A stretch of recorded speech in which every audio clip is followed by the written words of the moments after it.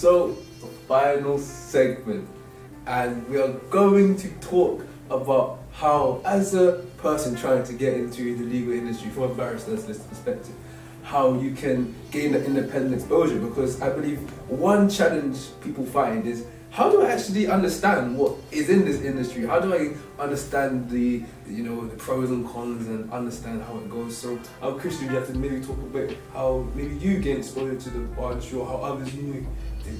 Yeah, sure. So I think there's a general accepted wisdom that you meant to do many pupils, get work experience.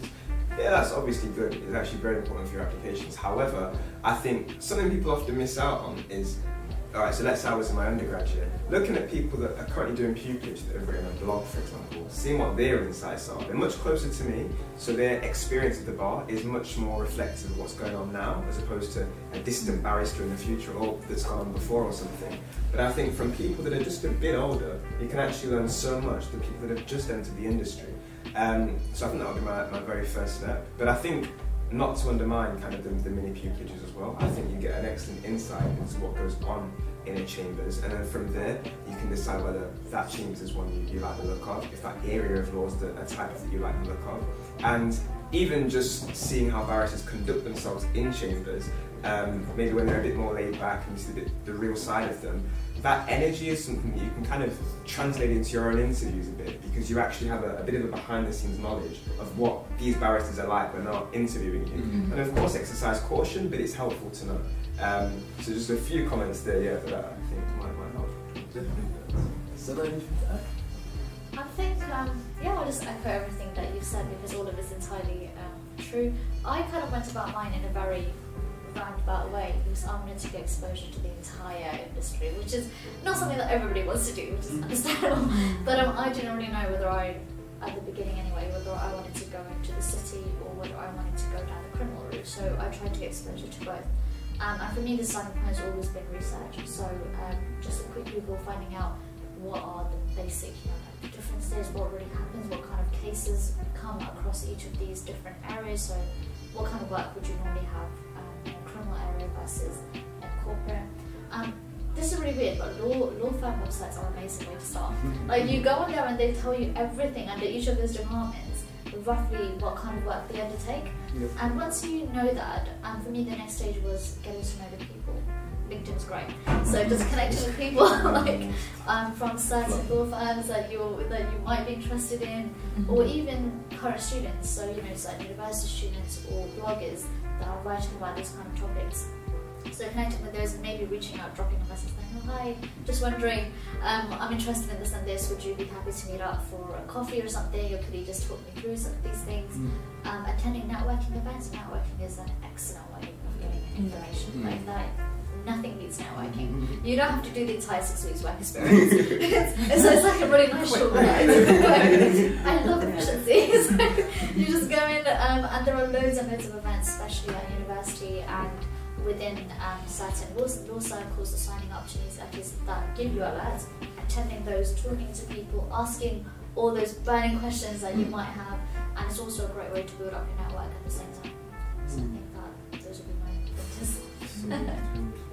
Do you have anything to add? I just echo what both of you have said, to be honest. I think there's so many tools out there now that we can use and utilise to our best ability, things like social media, LinkedIn.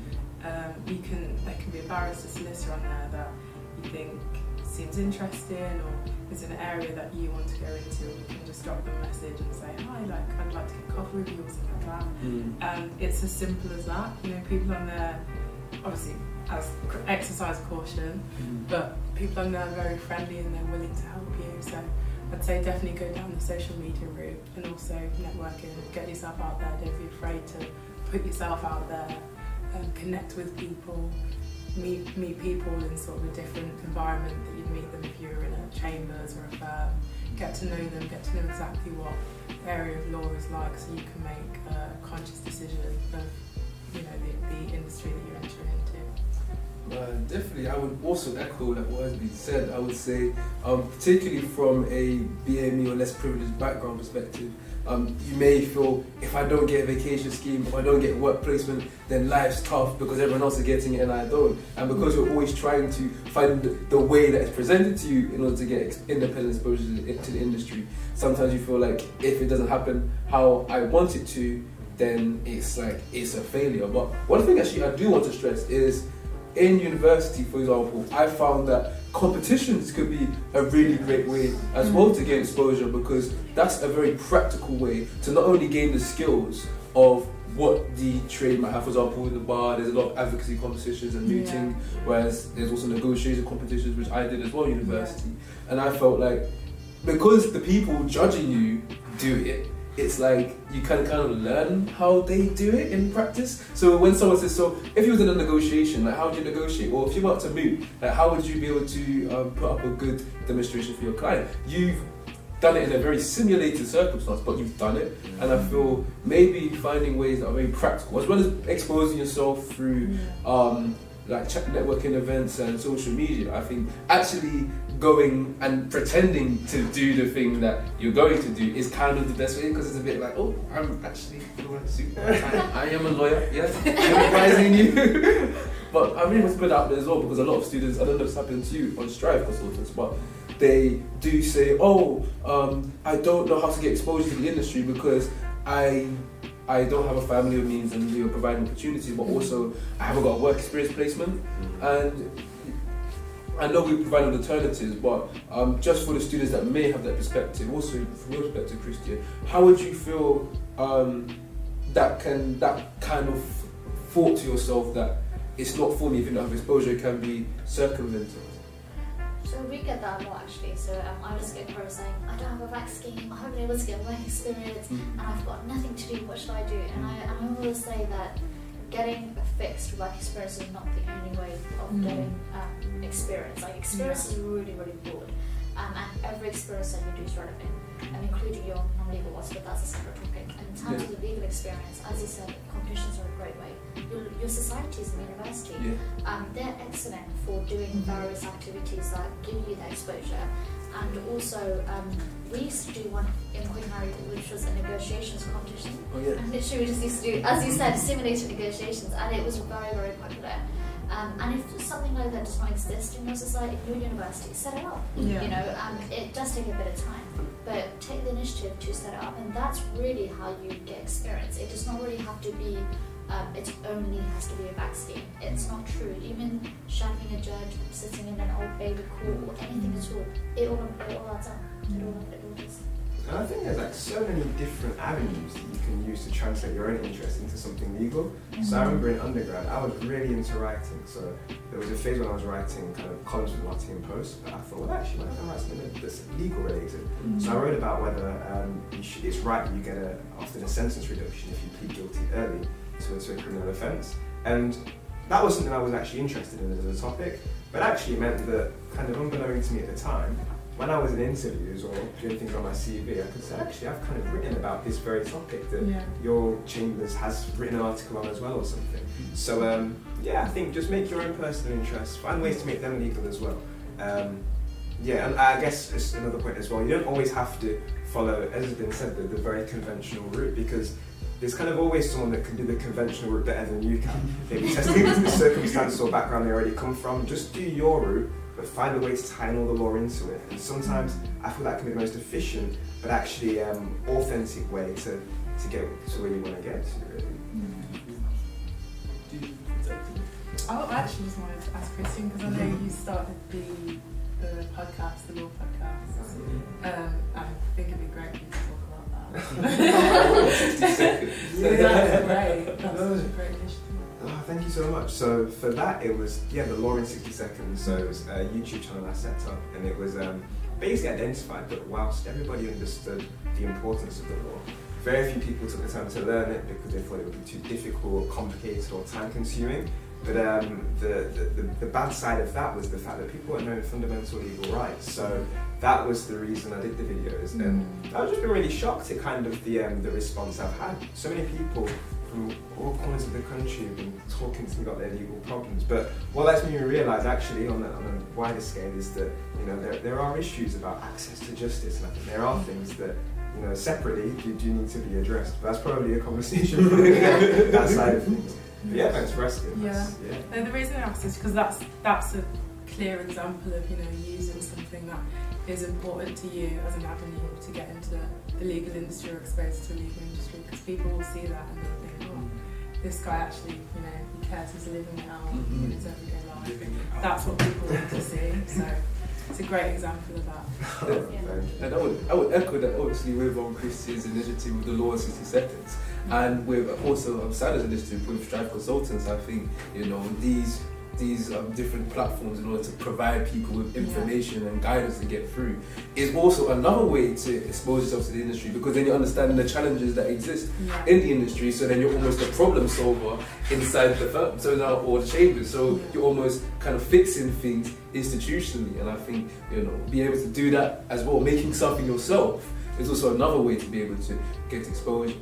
And to wrap up the conversation, guys, I really would like you to really just provide your perspective on giving the people their support, and how, any last tips or advice to get into the legal industry from your perspective. So we'll start with you, Sana.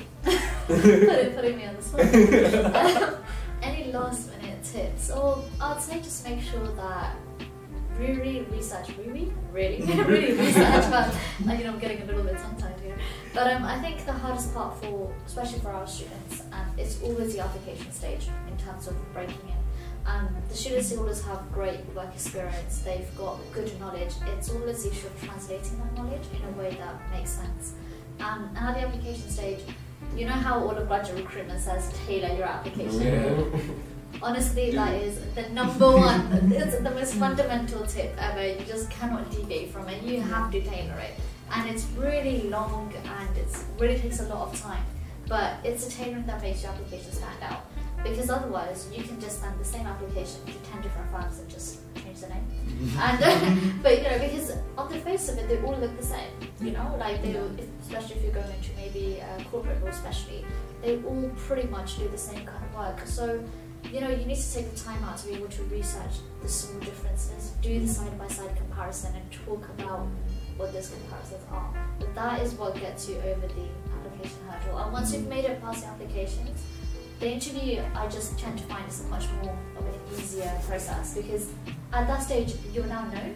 You know, they know that you're good enough to be there, and now at interview you just have to prove that you deserve it, essentially. And I think that would be my point for good advice. I completely agree with that. I think that's actually the most important thing. I think what I'd say is secondary things to that are firstly, don't put your life on pause. So whilst you're applying for all of these things, make sure that you're doing other things alongside that actually bring you happiness. And the reason I say that is because if you're not doing other things whilst you're applying, you'll always actually be at that same level. So your 2015 application will be the same as your 2017 or 2018. You have to be doing other things alongside.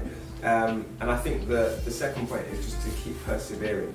No application you write, no interview that you attend is ever wasted, even if it leads in a rejection. The information that you put in one application can be tailored and used for another. The experience you get, I think all of us would agree that every interview you go to, you get stronger. Yeah. So part of the process actually is just going through the process of having interviews and knowing that your first one probably won't be great, but after you've done a few of them, you'll start getting into the flow of it. So yeah, there'd be additional to that key point. Yeah, that can hopefully help. I think again, just do research. There's so many initiatives out there that are for this purpose of helping people that may not necessarily have the exposure to the industry, get that exposure. There's things like scholarships, businesses that are actually there for that purpose, so definitely do some research into that.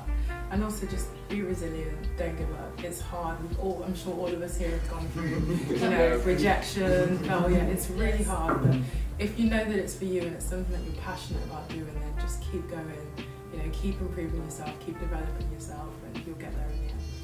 Definitely echo that. I'd give my advice, but I'm afraid we're out of time today, guys.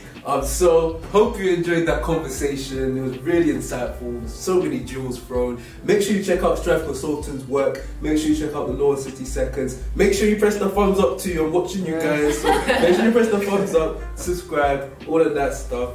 And we will see you soon. Bye. Take care.